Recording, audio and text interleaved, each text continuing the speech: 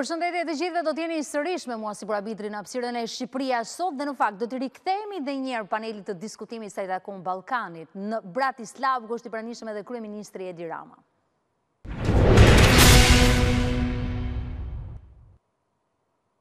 Kur do t'jemi në tryezën e Bashkimit Evropian për të vendosur veto në bazë të opinionit të Ballkanit është shumë e largët, por ajo çfarë nuk duhet të jetë e largët dhe duhet ndodhë tani, është që Bashkimi Evropian të hapë një shtek të ri bashkëpunimi sa u përket fondeve. Në të kundërt, nuk do të ketë asnjë të ardhmen sa i takon sigurisë e stabilitetit për Ballkanin. E në qoftë se Ballkani kollitet për Bashkimin Evropian, kjo është pneumoni. Kryeministri Kovacevski. It's always been a question about the accession. What you need to fulfill. Ka pasur gjithmonë një pyetje për antarësimin. Çfarë duhet përmbushës për të bërë një antar me drejta të plota të Bashkimit Evropian? Të gjithë flasim për kriteret e Kopenhagës. Sepse janë harruar disi. Le të marrim rastin e Maqedonisë së Veriut.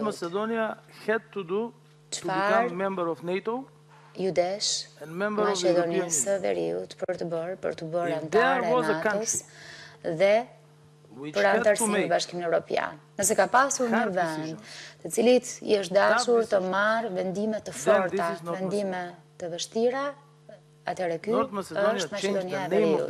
Maqedonia e Veriut ndryshoi emrin e vendit. Ndryshoi emrin e vendit për të bërë antare e NATO-s dhe antare e Bashkimit Evropian. Kur referendumi u mbyll, kur parlamenti e votoi,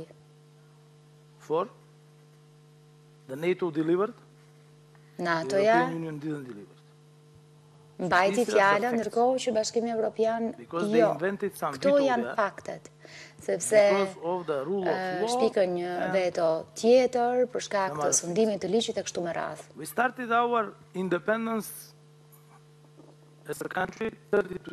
E nisëm pavarësinë tonë si vendi 2 vjet më parë, si pjesë e një vendi më të madh. Ndërtuam institucionet, krijuam institucione nga e para.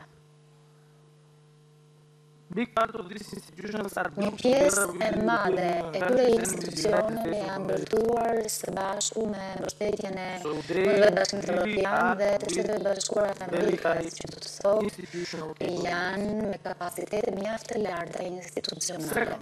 Së dyti, kur flasim për integritetin, kur flasim për shtetin e së drejtës, kur flasim për demokracinë, a mendoni që të gjitha vendet që kanë antarësuar në Bashkimin Evropian ishin në nivelin e Gjermanisë, Francës e Suedisë? Nuk jam dakord. Unë mund të deklaroj se integriteti i parlamentit Maqedonës, sa i takon përmbushjes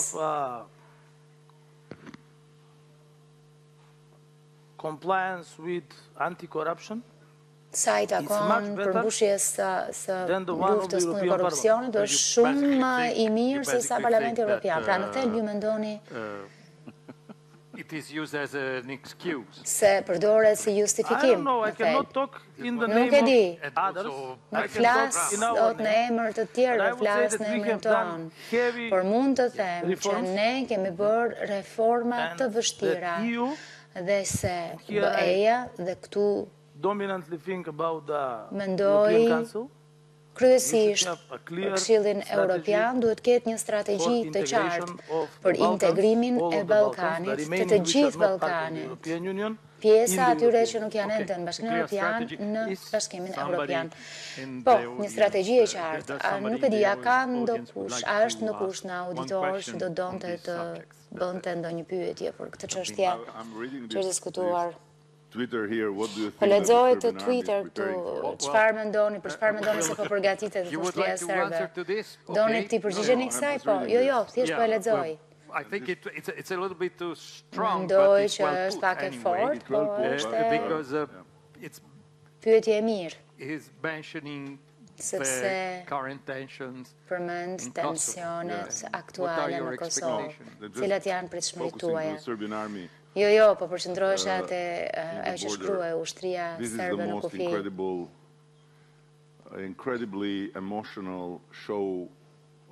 Kjo është shfaqja më e pabesueshme e politikës së brendshme, sepse ushtria serbe në kufi të Kosovës ka një fuqi të barabartë me zero. Është njësoj si ushtria meksikane të shfaqej në kufi me Shtetet Bashkuara të Amerikës. Çfarë mund të bëj?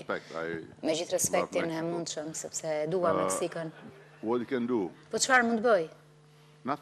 Asgjë. Absolutisht asgjë. Ka të bëj vetëm me politikën e brendshme. Ka shumë për lidhur me politikën e brendshme dhe me atë çfarë ndodh në kufirin me Kosovën. Toti Kovacevski, bini dakord me këtë qëndrim? Gjej një vend tjetër, jo Meksikën. Më duhet të them që rrugdalja e vetme nga kjo, rrugdalja e vetme është zbatimi i marrëveshjes midis Kosovës dhe Serbisë. Po, nuk po flasim për këtë, po flasim për ushtrisë serbe.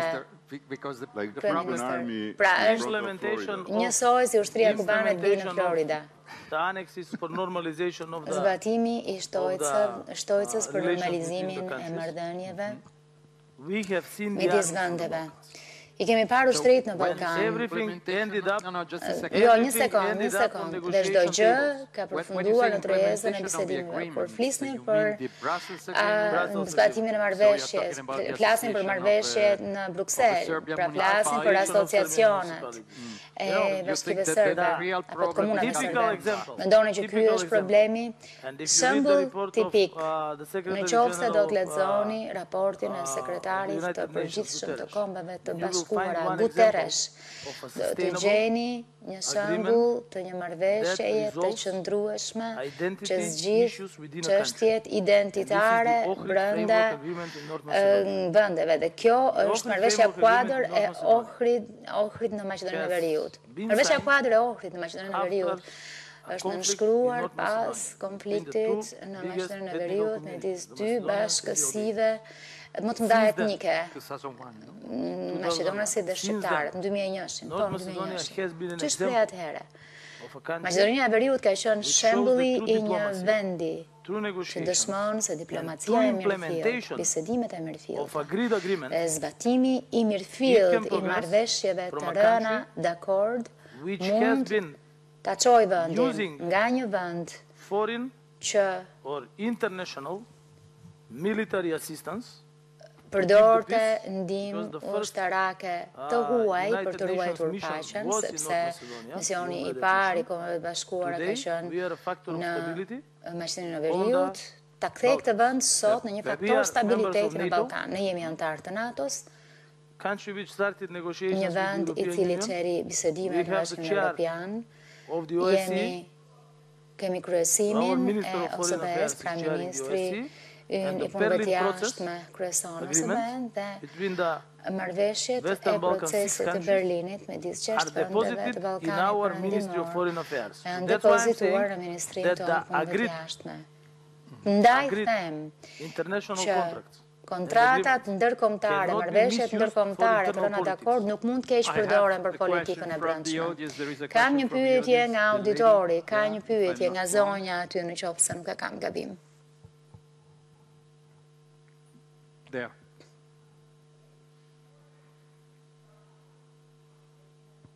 Faleminderit. Jemi vetëm një ditë përpara komunitetit politik evropian që do zhvillohet në Moldavi dhe kemi parë shumë emocione politike të akumuluara në vendet lindore që duan të jenë pjesë e Bashkimit Evropian, qysh kur nisi lufta në Ukrainë.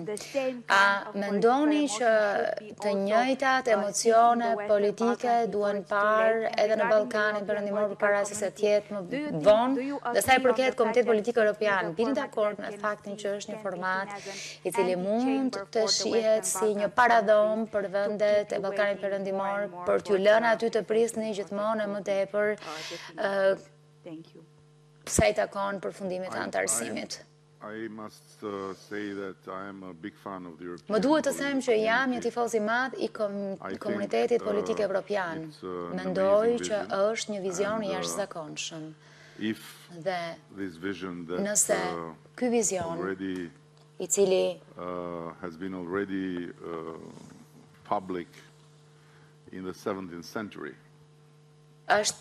ka qenë publik qysh në shekullin e 17 nga dikush që quaj abati i Shën Pjetrit, do t'ishte përqafuar nga të gjithë, ndoshta shumë gjëra do t'kishin qenë ndryshe. Vizioni përfshinte jo vetëm vendet evropiane si që njohin sot, por edhe Rusinë. Po kështu atë çfarë aso kohë ishte perandoria osmane. So, practically, a European political community Praktikisht, komuniteti politik europian embrace countries from the West që do të përfshinte vende nga perëndimi në lindje, nga Britania e Madhe, te Rusia e Turqia, do të kishte qenë diçka që do të kishte shmangur atë çka jetojmë sot, besoj. Por, edhe pse Rusia ka marrë vendimet e saj të merrësisht të gabuara për të shkuar në një drejtim të pa njohur e për ta sjellë veten në shekullin e 21 si një vend që beson në agresionin dhe imponimin e agjendës së vet përmes forcës duke pushtuar një vend tjetër, ne mund ende të ndërtojmë një vend jashtëzakonisht të mirë për ato vende që janë ose jo në Bashkimin Evropian, por që së bashku krijojmë të komunitet politik evropian. Kështu që nuk dua t'ja di për këtë fiksimin që kemi për të qenë tani në Bashkimin Evropian, sepse ky komunitet evropian mund të minoj procesin, jo, nuk dua t'ja di për këtë ajo, për çfarë dua t'ja di më shumë është që ky komunitet politik evropian të nisë të artikuloj në mënyrë reale, jo vetëm si një vizion i jashtëzakonshëm që gjen zbatim vetëm në takimet e liderëve në Republikën Çeke, në Moldavinë, në takime ku ndajnë emocionet e tyre. Por duhet të bëjmë diçka, duhet të dalë diçka prej tij. Me qëra fjale, ne po avokatojmë, gjithmonë më tepër dhe po flas për Shqipërinë dhe shpresoj edhe bashkë me Maqedoninë e Veriut, së bashku me Serbinë, me Kosovën e të tjerët. Shpresoj pra që ne përkrahim pikërisht atë për cilën flasim, që të kemi një këndvështrim tjetër për të punuar së bashku. Dhe sigurisht kjo vendoset në Bruksel, pra për mënyrën se si të trajtohen ndryshe vendet Ballkanit Perëndimor, nga njëra anë duke qenë mjaft rigoroz sa i takon rrugtimit individual të secilit prej vendeve në përmbushje të kritereve evropiane, sepse kjo është e rëndësishme për ne. Dhe e them që për ne është shumë e rëndësishme. Nuk duhet të kërkojmë leje drejtimit makinës pa mësuar se si ta drejtojmë këtë makinë në shpejtësi të plotë, për veten tonë, jo për Bashkimin Evropian. Nga ana tjetër, duhet parë se si në mënyrë kolektive të bëjmë diçka ndryshe, të mos të rishemi zvarr me këto fonde të IPA-s që janë më shumë ndihmë teknike, apo me këto huaj që bëjmë gjithmonë më të shtrenjta, ndërkohë që kemi deficite, tavane, borxhe kështu me radhë. Kryeministri u përmend më përpara, por kjo është thelbi, kjo është e njëjta gjë, çfarë do të bëjmë me Moldavin? Do të pusim Moldavin në Bashkimin Evropian? Të lutem. Moldavis duhet i japin një shtet ndryshe. Çfarë do të bëjmë me Ukrainën? Do ta fusin Ukrainën në Bashkimin Evropian? Po kjo është ajo çfarë është diskutuar. Po. Por pikë së pari nuk është realiste. Së dyti është paradoma e depresionit. Nuk është paradoma e integrimit, është paradoma e depresionit. Sepse ne e dim se si shkon. Në Selanik, Dimitri kishte të gjithë flokët. Aty u tha që do të ishin në Bashkimin Evropian, përpara se sa unë të humbisja flokët e mi. Ja ku jemi. Do t'i përgjigjesh ti provokimi? Jemi këtu, dy burra pa flokë, sepse ne besuam në këto gjëra. Çfarë kemi nevojë është që të jemi realist, jemi të vërtetë, jemi të hapur dhe të jemi të drejtë për drejtë. Kur e them këtë, mendoj sa të drejtë për drejtë mund t'jenë holandezët kur kanë zgjedhje, e kur duan që të presësh derisa të përfundojnë zgjedhjet e tyre. Ja që kështu është. Na duhet të përballemi me realitetin, ndërkohë që komuniteti politik evropian është i jashtëzakonshëm, është thjesht i jashtëzakonshëm. Kryeministri Kovacevski u provokuat rand. E dëgjuam që duhet të përgjigjeni. Jo. Në fakt, Edi është provokatori më i madh në Internacionalen Socialiste, është thënë presidenti. Për të qenë provokator në Internacionalen Socialiste, është thjesht provokator në një varrezë, kështu që është e lehtë. Të pëlqen historia e lashtë, të vdekurit janë shumë të qetë. Do të nis nga pyetja që u bë nga një prej pjesëmarrësve. Ky është një proces mjaft i mirë i ndërtimit të një ekipi, Komuniteti Politik Evropian dhe unë mbështes. Çdo 6 muaj Evropa bëhet bashkë. Sepse ajo për cilën ka nevojë Evropa aktualisht është uniteti. Kemi një sër krizash të përshfaqura që na duhet të menaxhojmë. Lufta në Ukrainë që ka efekte tejet negative, me inflacionin, mungesën e burimeve energjetike, në nevojën për të financuar infrastrukturën e re, sepse lufta në Ukrainë solli dy paradokse, dhe askush nuk po flet për këto dy paradokse. Dimri vjen prap për pak muaj. Infrastruktura që është ndërtuar për dekada, nga lindja në perëndim, Nord Stream 1, Nord Stream 2, drushpa, janë praktikisht jo funksionale. Ekonomit perëndimore janë ndërtuar pjesërisht mbështetur në gazin e lirë rus, që tashmë nuk është më në sasi të nevojshme. Ky është paradoksi 1. Nuk ekzistojnë më. Paradoksi 2 është që Rusis i duhet tashmë të ndërtojë infrastrukturën në lindje, se nuk e kanë, për të shitur te Kina, te India, apo ku planifikojnë të bëjnë. E çfarë bëjmë ne këtu në Europë? Financojmë një infrastrukturë të re nga jugu në veri. Atëherë, si planifikon Bashkimi Evropian? Të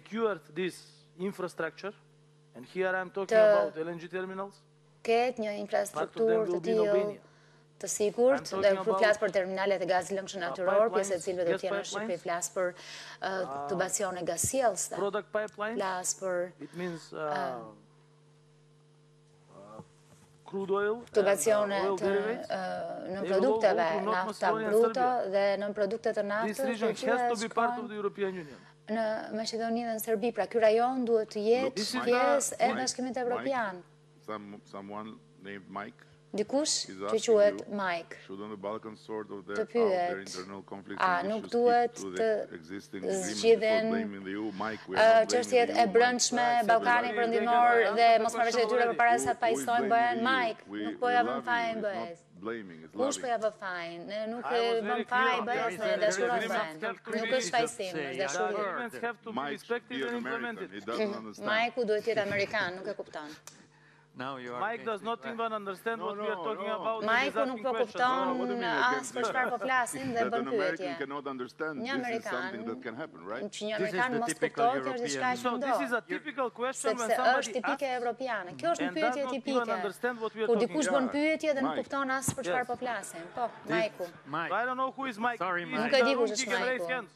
Nëse është në salë të ngre dora. Kush është Mike? I do really apologize with Mike. Mike është një që paguhet nga sajdi. To finish. No, but we need to laugh a bit because Na duhet të qeshim paksa, sepse të kesh Ballkanin këtu dhe të jesh serioz si kur ke Ursulën, çfarë kuptimi ka? Me Ursulën with Ursula you can do serious business. Mund të bësh punë serioze, me ne duhet të qesh pak. I don't know Mike. You don't know Mike. Nuk e njeh Mike. By the way. After the meeting and you say to Mike, pas takimit, i thoni Mike-ut, pas i takimit. Përcjellni Mike-ut. Le ta heqim, hoqim Mike-un para nga ekrani. Pas takimit në Prag, takimit të parë të Komunitetit Politik Evropian, ministrat tanë nisën të ftoheshin së bashku me ministrat e Bashkimit Evropian për energjinë dhe infrastrukturën. Dhe tashmë po punojmë së bashku për të ndërtuar infrastrukturën, po kështu edhe për liberalizimin e tregut për furnizimin me gaz në Evropën jugore jugëndore.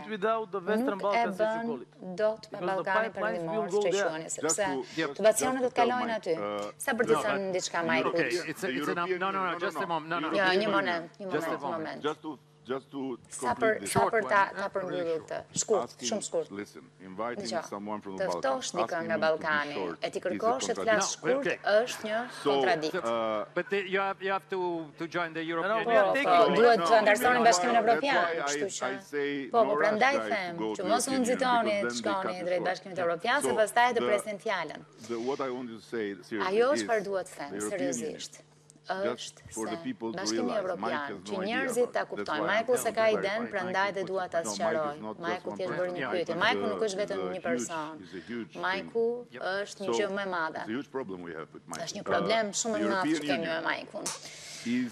Bashkimi Evropian është realiteti i vetëm geopolitik në historinë e njerëzimit, në historinë e hartave, e të hartëzimit, që ka dy kufi. Nëse gjeni ndonjë tjetër, ma thoni, ka dy kufi, një kufi të jashtëm dhe një kufi të brendshëm.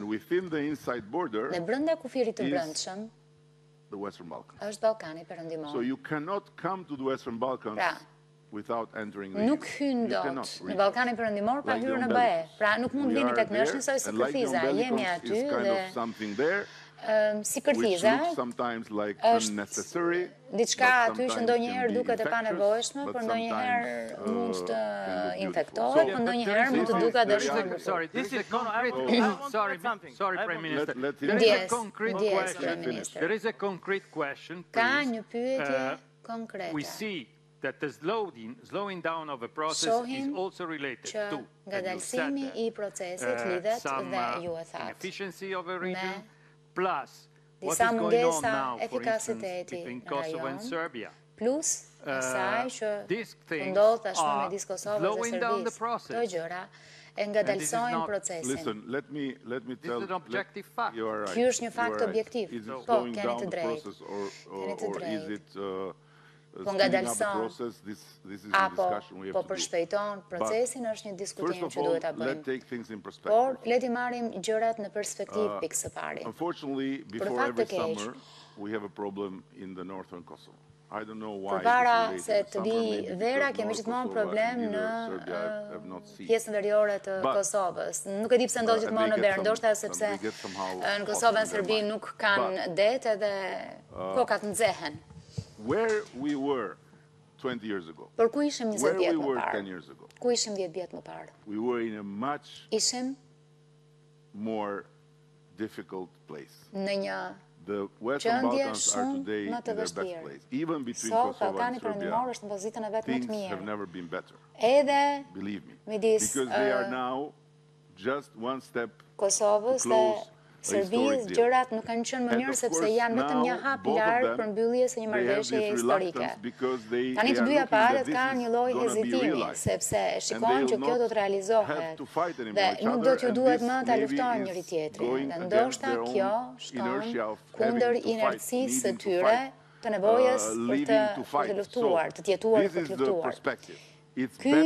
Kjo është perspektiva. Është më mirë se në çdo kohë. Tani, ky konflikt aty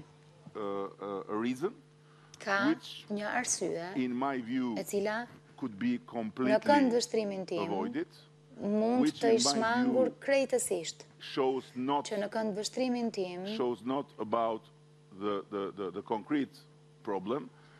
nuk është tregues i problemeve konkrete. Këta kryetar komunash të zgjedhur me 1% popullsisë, ndërkohë që 9% e komunitetit aty nuk kanë votuar e ndihen të papërfaqësuar, por thelbi është që ka një marrëveshje që duhet përmbyllur, njohja reciproke që është diçka e jashtëzakonshme dhe ka një hezitim për të arritur këtë marrëveshje që prodhon këto situata. Kryeministër, më duhet ju kujtoj që keni një takim me Ursula von der Leyenin. Kur? Tani? It's imminent, apparently, I've been told. Shumë shpejt më kanë thënë. Të kanë thënë. Dhe kush do të na nxjerrë jashtë? Është gjithmonë kështu përfundon. Dhe sa herë që na nxjerrin jashtë, na nxjerrin me një arsye të madhe. Të duhet të takosh Ursula von der Leyenin. Kështu më kanë thënë. Duhet të takosh me papën tani. Jo, më duhet ta mbyll seancën. Faleminderit shumë. Faleminderit për këtë takim të qetë. Nëse doja një takim më të nxehtë, duhet kishte sjellë serbët këtu. I'd like to remind the audience that now there is another extremely important moment. The man of the news, the Prime Minister of Kosovo, Albin Kurti, will be interviewed by Kim E lajmeve të këtyre ditëve, zoti Albin Kurti do të intervistohet në Kim Solci. Mirë, kemi ndjekur kështu drejt nga Bratislava këtë panel diskutimi ku në fokus është Ballkani, ndoqim fjalën e kryeministrit Edi Rama, shoqëruar gjithashtu nga kryeministri i Maqedonisë Veriut Dimitar Kovacevski, ku folën për problematikat po dhe rëndësinë që ka rajoni i Ballkanit. Ne shkëputemi për pak dhe rikthehemi sërish në hapësirën e Shqipëria Sot.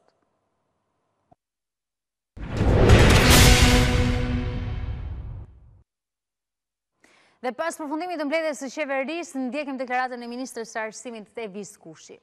Kthehej në një institucion të arsimit lartë të llojit akademi. Ministria e Arsimit e miratoi, sigurisht dhe kërkoi në mënyrë të vazhdueshme që ky institucion i arsimit lartë, pra kjo akademi, të riorganizohej për të përputhur me kriteret ligjore të ligjit për arsimin e lartë. Por Akademia e Studimeve Albanologjike, dhe pse mori këtë emër, dhe pse u miratua dhe u mbështet në mënyrë të vazhdueshme, nuk arriti dot asnjëherë që të riorganizohet për të qenë në respekt të ligjit. Në fillim të këtij viti, në janar të vitit 2023, pra, Ministria e Arsimit filloi një kontroll ligjshmërie, sepse ka detyrim ligjor në institucionet e arsimit lartë, përfshirë dhe Akademinë e Studimeve Albanologjike, dhe janë konstatuar një sër problematikash, parregullësish, madje dhe shkelje të rënda ligjore. Si të llojit strukturës apo organizimit, por edhe nga ana e funksionimit administrativ dhe financiar. Unë mund t'ju përmend disa nga këto shkelje, sepse në fakt në raportin që ja kemi dorëzuar dhe Akademisë së Studimeve Albanologjike janë të përfshira, janë të renditura që të gjitha problematikat, por unë mund t'ju përmend disa që janë më thelbësore dhe që janë edhe më të kuptueshme edhe nga publiku, që nuk është i fushës.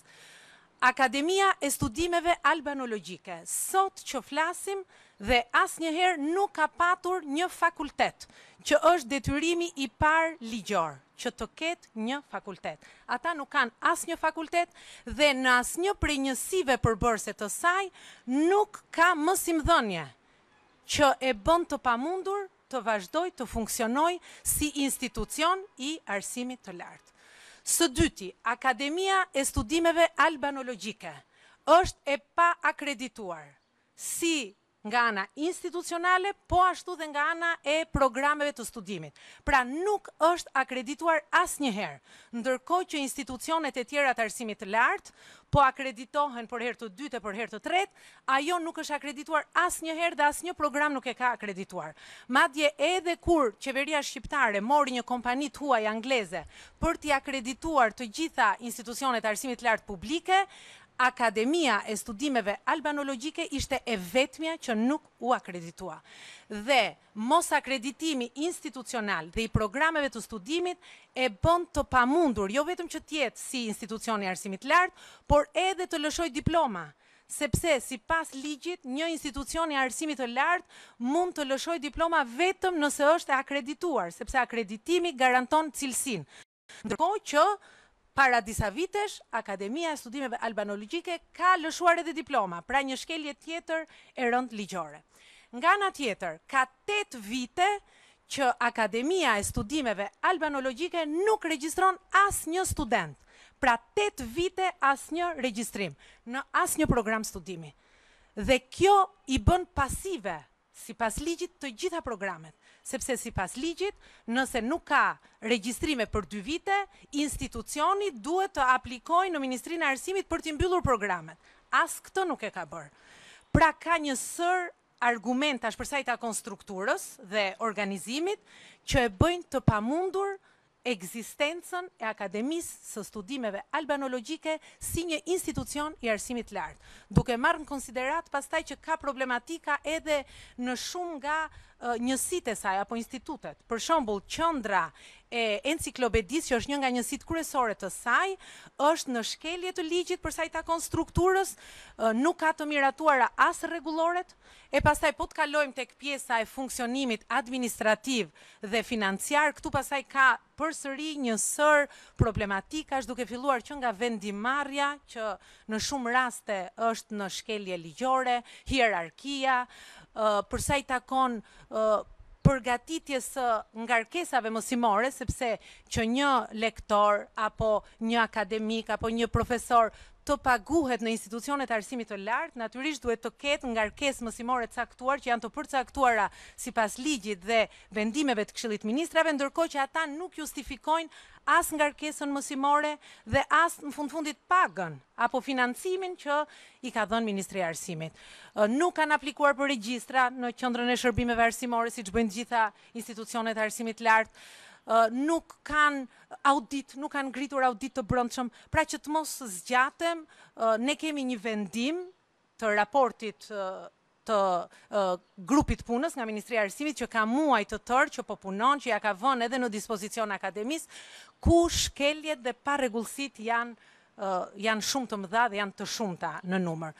Kështu që për këtë arsye, ne sot me vendim të Këshillit Ministrave po e riorganizojmë këtë akademi, duke i vendosur institutet dhe njësitë përbërëse të saj si qendra autonome, si njësi autonome pranë Akademisë së Shkencave të Shqipërisë. Dhe vendimi i Këshillit të Ministrave parashikon apo garanton, le të themi, transferimin e të gjitha të drejtave, detyrimeve, pasurive të luajtshme, të paluajtshme, personelin, të gjitha transferohen tek Akademia e Shkencave të Shqipërisë. Ndërkohë që për doktorantët që janë ende në proces dhe që në fakt duhet kishin mbaruar prej kohësh sepse i kanë tejkaluar gjitha afatet ligjore, Përsëri ne do t'i mbështesim patjetër, do t'i transferojmë dhe do t'jetë Ministria e Arsimit garant për t'i ndihmuar që të transferohen në institucione të tjera të arsimit të lartë që ofrojnë programe doktorature. Dhe njëherë unë dua t'i bëj thirrje dhe dua t'i garantoj në fakt të gjithë studiuesit, të gjithë punonjësit e Akademisë së Studimeve Albanologjike që do të kenë mbështetjen tonë maksimale dhe ky vendim që morëm sot jo vetëm që e sjell në ligjshmëri albanologjinë shqiptare, por e ngre në një nivel më të lartë. Kështu që unë gjithashtu do t'i ftoj të gjithë ata që solidarizohen apo bëjnë deklarata, statuse në mbështetje, do t'i lutesha që të lexojnë raportin, të lexojnë ligjin, të lexojnë VKM-n, të lexojnë relacionin, sepse janë kaq të qarta arsyet e këtij riorganizimi.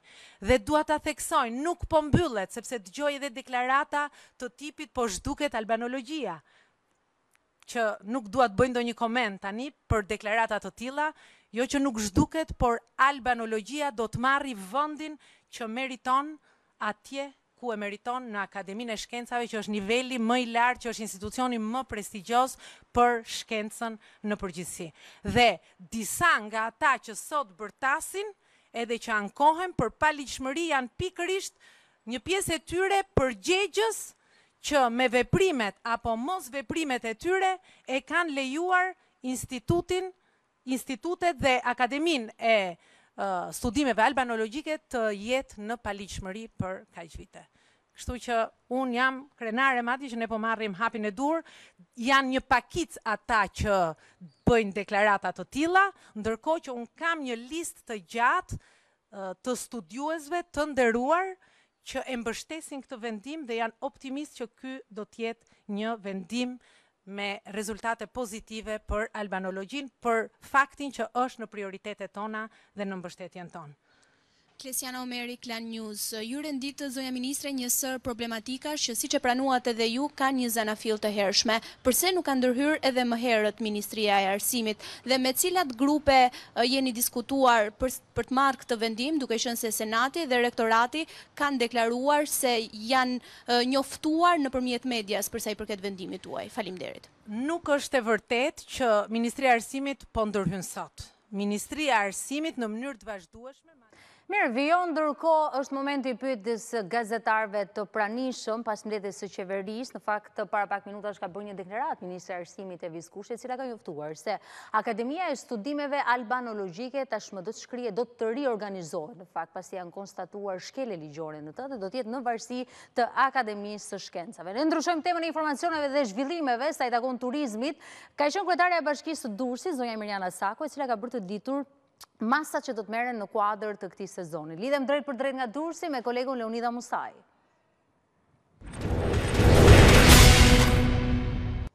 Leonida, të përshëndes, nuk ishte se si, duhet dilje me patjetër me spont detin Adriatik pas teje. Tani na thuaj pak masat që ka ndërmarrë bashkia në kuadër të sezonit turistik. Si bora të përshëndesim, në fakt pak minuta më parë që pikërisht kryetarja e Bashkisë Mirjana Sako, e cila dha orientimet e fundit për nisjen e sezonit turistik veror, ku i kërkoi të gjithë bizneseve që të marrin masa në drejtim të ngritjes së infrastrukturës së nevojshme për mbarvajtjen e sezonit turistik veror për vitin 2023, ku ndër të tjera ajo ju kërkoi bizneseve dhe subjekteve të cilat operojnë përgjatë vijës bregdetare që të ngrejnë kullat e vojtimit, të instalojnë banjat dhe dushet publike, por edhe të mbajnë pastër ambientin të cilin ata e kanë marrë në menaxhim për gjatë 3 muajve të sezonit turistik veror.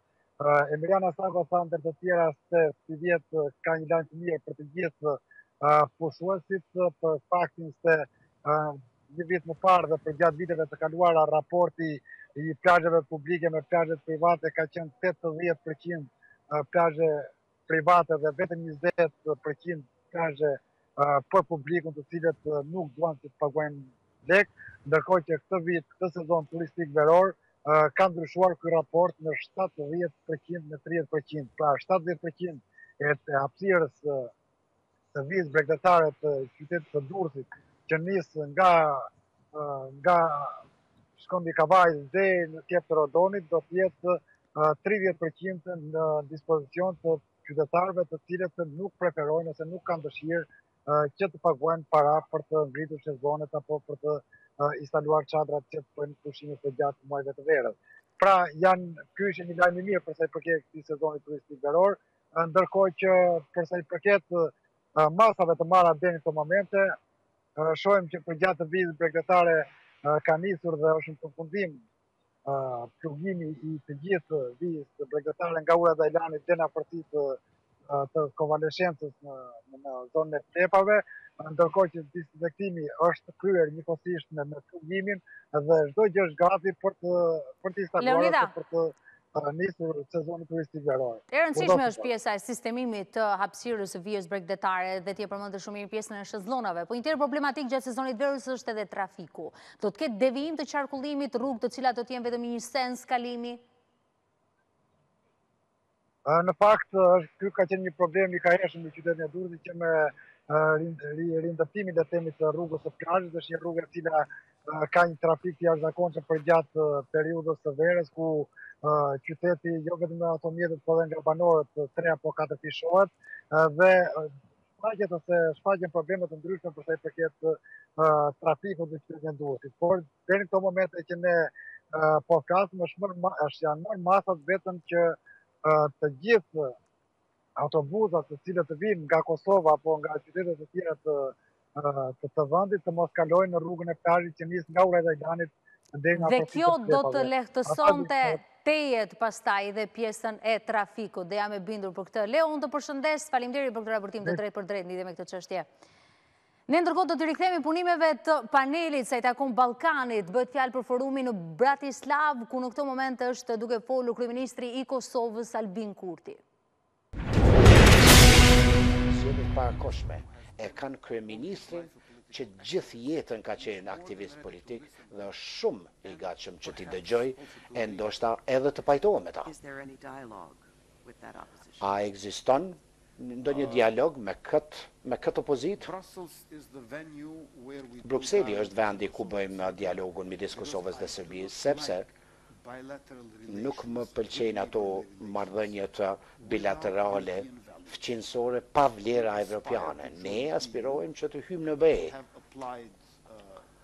Kemi aplikuar në dhjetorin e vitit kaluar për antarësim, formalisht, duam të bashkohem edhe Këshillit të Evropës. Kosova është tregim suksesi. Kemi 7% rritje të brutoproduktit vendor, të ardhurat tatimore janë rritur me 2/3, investimet e huaja janë dyfishuar dhe tashmë po bëhemi vend me orientim ndaj eksportit. Në 6 vendet e Ballkanit Perëndimor ne jemi numër 1 sipas Transparency International, indeksit të luftimit të korrupsionit, projektit të drejtësisë botërore, fundimit të së drejtës të Transparency International, që është lirisë politike dhe të drejta civile, videm. Pra, po i bëjmë bashkë zhvillimi politik dhe ato ekonomik. E ardhmja është ndryshme, por me forcën e sundimit të së drejtës do t'i luftojmë grupet ekstremiste, ultranacionaliste. Tani ju sapo e pasqyruat situatën ku nga përshkrimi juaj Kosova po bën rrugën e duhur. Jeni njohur nga Shtetet e Bashkuara, secili në G7, pra si shteti i pavarur. Siç e thatë, Serbia nuk do ta njohë shtetin, por çfarë hapash mund të bëni ju për të vepruar sipas marrëveshjes së vitit 2013 të Brukselit, për të dhënë serbëve etnik në veri ndjenjen e autonomisë. Duhet të shkoni në Bruksel për të folur me pakicën tuaj, ku është ky komunikimi i pavarur, sepse në një pikë të caktuar, nëse dëshironi të bëni pjesë e Evropës, duhet të jeni në gjendje që të hapni këtë dialog dhe që të ulni konfliktin në pjesën e vendit tuaj. Më duhet të them që është vështirë të imagjinohet nga jashtë mungesa e lirisë së shprehjes për serbët gati kudo që jetojnë në Ballkan. sepse këndvështrimi që është instaluar është një shtet, një parti, një lider, një kishë. Partia politike kryesore është kisha ortodokse serbe. Kanë logjistiken, kanë infrastrukturën, peshkopët, çdo kund, çdo komunë, ndoshta edhe në çdo lagje. Pra, na duhet demokracia që të riinstalohet. Pra, ju po thoni që secili serb në territorin tuaj ka marrë një pozicion absolutist që nuk duan të jenë pjesë të Kosovës? Jo, po shtypen nga Beogradi, duan të jenë pjesë e Kosovës, por nuk mund të shprehen lirshëm se çfarë duan. Kemi komunitetin serb në Kosovë që është 4% e popullatës, por kemi 3% të pakicave të tjera, 93% janë shqiptar, Rom, Ashkali, Goran, Turq, Bosnjak, e kështu me radhë. Po që serbët në Kosovë, Beogradi lejon vetëm një parti, bosnjakët kanë disa parti, edhe turqit kanë disa, ne shqiptarët kemi 10 parti politike, serbët kanë një parti politike, nuk lejohet do një tjetër. Një person që ka bërë përpjekje për të krijuar një parti, djali i tij është rrahur, rënd para ca vitesh. Është shumë njeri me kurajë, nuk pajtohem çdo moment, po pse duhet të pajtohesh çdo herë, sepse njeriu nuk pajtohet as me veten ndonjëherë. Pra është me rëndësi që të kemi diversitet, heterogenitet, pluralizëm politik. Për sa i përket asociacionit të komunave me shumicë serbe. Ndërkohë që vijon fjala e kryeministrit të Kosovës Albin Kurti në këtë forum që është duke mbajtur në Bratislav, i cili ka folur edhe për pjesën e tensioneve ku ditët e fundit në veri të Kosovës, të paktën për zgjedhje, duke cilësuar zoti Kurti si legjitime dhe protestat nga ana e serbëve të Kosovës si të dhunshme. Ne përfundojmë këtu me Shqipëria Sot. Për çdo informacion, mjafton klikoni në faqen abcnews.al ku me vetëm një klik përditësoni me të reja dhe zhvillimet më të fundit, ndërkohë që ABC News e gjeni edhe në valët e radios në frekuencën 105 FM. Pas pak, vjen Jeta Kasemi me edicionin e mesditës, bashkë ndajemi këtu, mirupafshim.